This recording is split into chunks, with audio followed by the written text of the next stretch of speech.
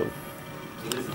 Cool. Yeah, hello, my name is Donald Carr. We're just busy showing the performance of QML on an N900 device. So, as you can see, it's pretty performant.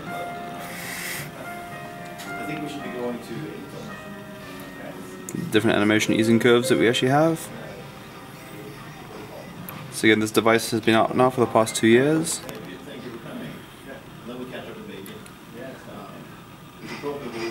Yeah, that looks very nice, to say the least.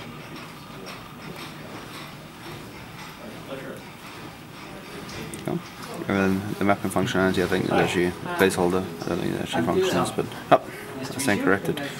Oh, we've got a map, is it? Yeah. Oh, that looks nice.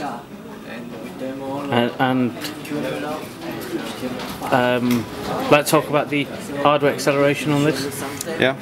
So I'm not directly responsible for this device, but like I can clearly see it's using QML.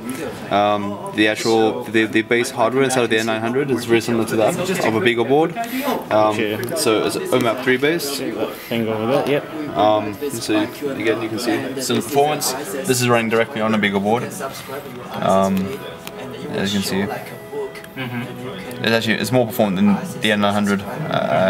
The resolution looks comparable. I believe on the N900 is 800 by 480, whereas I can't actually test for what this actually is right now. Yeah. But as you can see, there's clear use of acceleration. I'm assuming there's setting a GL widget on the actual viewport. It certainly looks like it. But yeah, as you can see, for like low resolution devices, it's highly performant. Okay, brilliant. Thank you very much. Much appreciated. Dash, your experts.